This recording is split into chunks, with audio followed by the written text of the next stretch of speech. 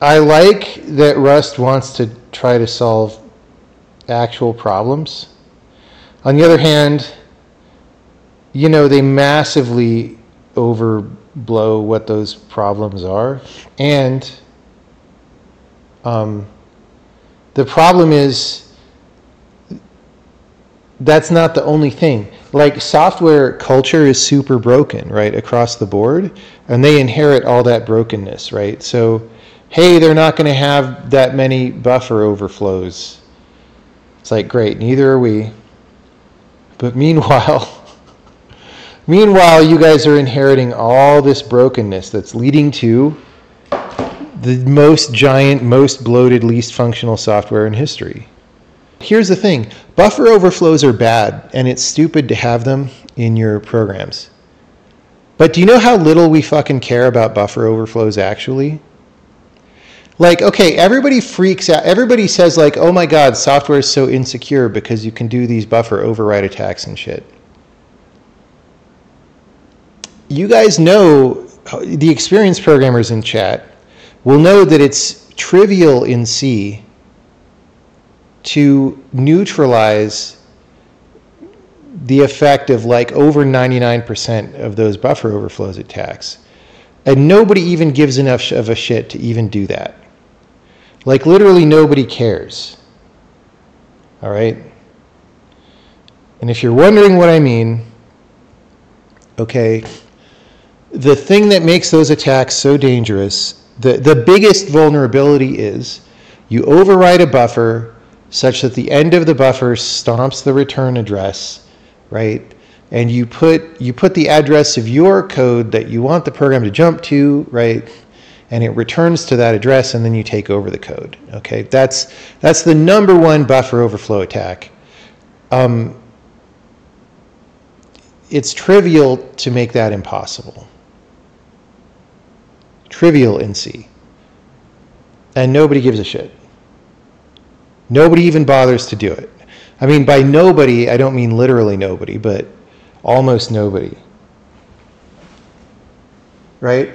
All you do is you put in your compiler, and compilers all have an option for this, by the way. Clang and GCC have this option. You put in your compiler, hey man, I want there to be actually two different stacks. Let's have one stack for the secure data, such as the return address, right? And other compiler-controlled things that need to be unscathed by errant user input. And then we have another stack for all this shit. And then maybe if there's an overflow bug, it'll overflow the intended thing and it'll go into other data arenas, but those other data arenas are not critical to the control flow of the program. And so it is much, much harder to attack the program. Nobody does it. Nobody does it. So given that empirical evidence that nobody even fucking bothers, how are you so convinced that buffer overflows, like fixing buffer overflows is the panacea for the world? Because we already could have done, we've known how to do that for like, I mean, we've known how to do it forever, but let's look up when these options went in. I forget exactly what it's called. Secondary stack option. Stack protection. Say shadow stack is what they call it.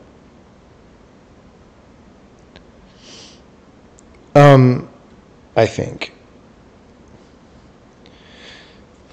Okay. When, this is exactly the kind of question you can't ask from Google anymore. When did GCC add this?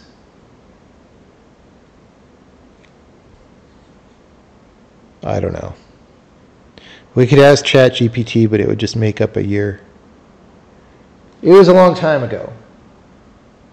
Chromium fixes tens of memory bugs. What you're saying has nothing to do with what I'm saying. So, you would not hire me, I would not hire you. at this point, I just can't tolerate Hacker News dudes who have their claim to fame in software engineering is they wrote FizzBuzz 2.0 and they think they know everything.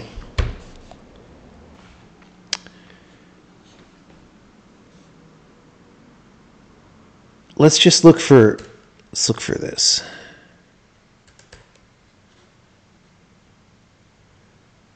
Glendale Community College. Dude,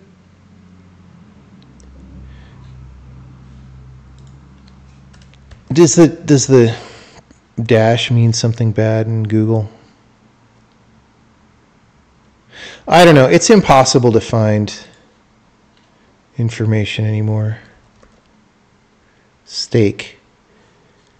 Enable shadow stack built-in functions from control flow enforcement. Yeah. Anyway, the point being, I don't know. Somebody can search and try to figure out when this option was added. It was a long time ago, dude. Like I think I was talking to Tom Lord about this in the 90s. Okay. In the literal 1990s. So we've had this forever, and people don't even care enough to use it. It should be the default, actually, on C and C++ programs, and I don't know why it isn't, but it should be. You've not heard these ideas before? Well, see, this is what I'm saying, though, right? This is what I'm saying. And I don't exactly understand. I don't understand what happened here is what I'm saying, because this is obviously a good idea for C programs. Now, it does incur a small performance penalty, because what happens, because you have two stacks, right? Now, whenever you return from a function, you have to manually pop the other stack as well, okay? But that's like a couple of instructions per function call. And for many, many years, we've been in a regime where a couple extra instructions per function call is effectively free because programs spend all their time waiting on data. And if you have a function that's so small that matters, it's probably inline these days anyway, because compilers are very aggressive about inlining. So,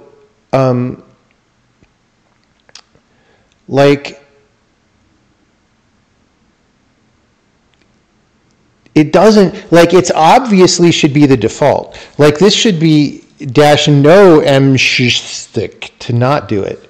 And yet nobody cares. And the fact that nobody cares makes it weird that everybody's acting like these kind of attacks are the worst thing in the world. I agree they're bad. I'm not saying these attacks aren't bad.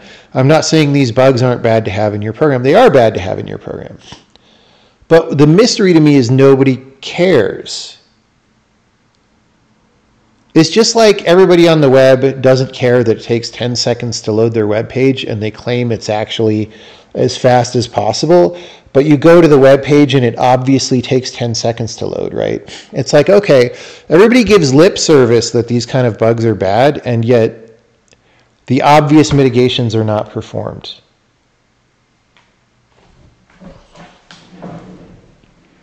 There should be hardware support for shadow stacks. I mean, that would be fine, but you kind of don't need it though, because it's a general purpose CPU, right? You're fine. What a great flag name. Yeah, oh, I know. This is in the Unix tradition right here.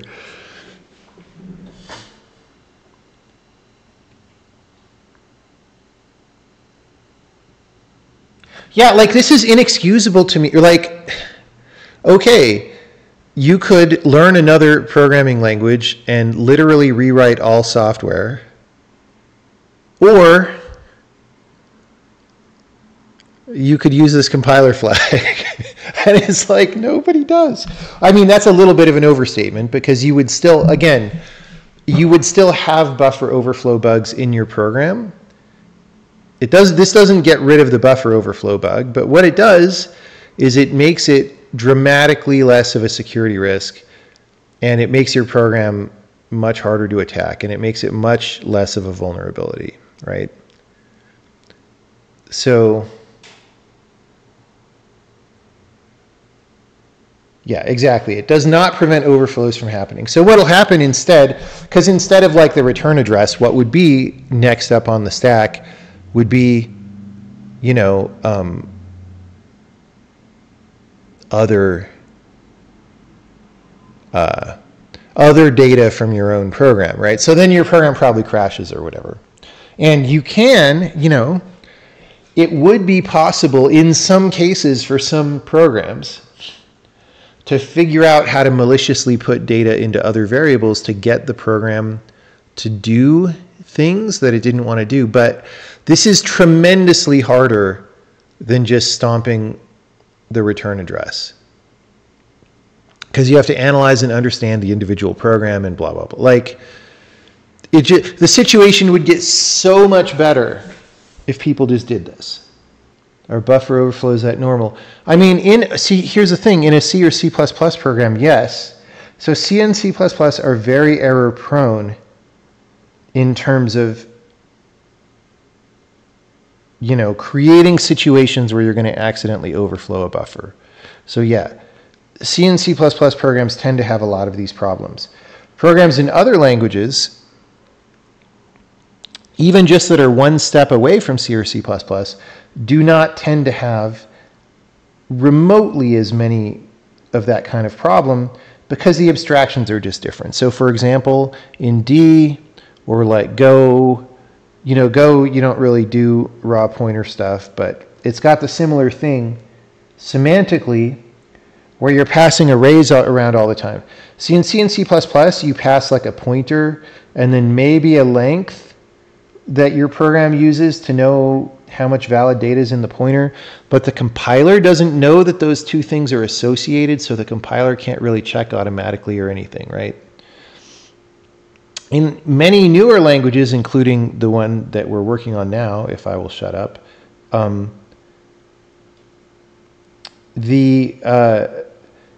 don't really do that hardly ever, right? Instead, you pass arrays around, and arrays are bounded, and so your errors get caught during development. And that's very useful, right? So before you even talk about,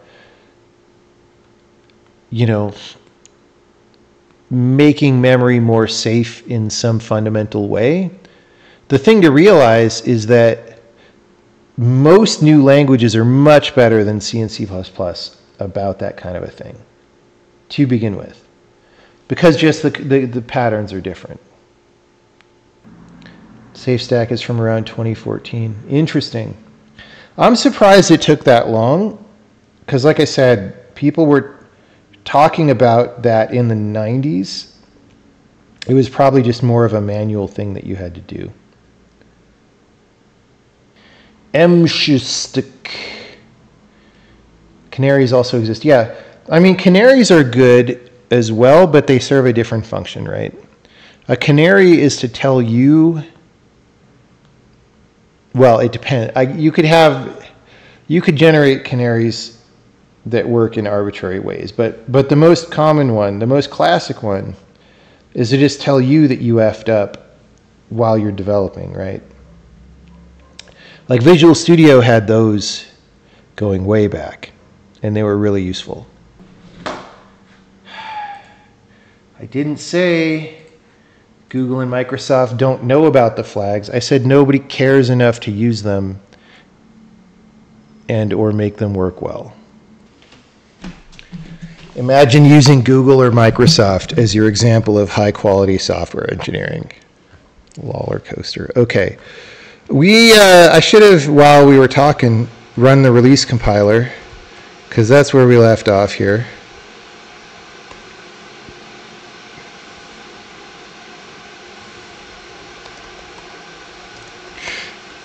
I'm going to run this in LLVM as well. If those both work, we will take a W.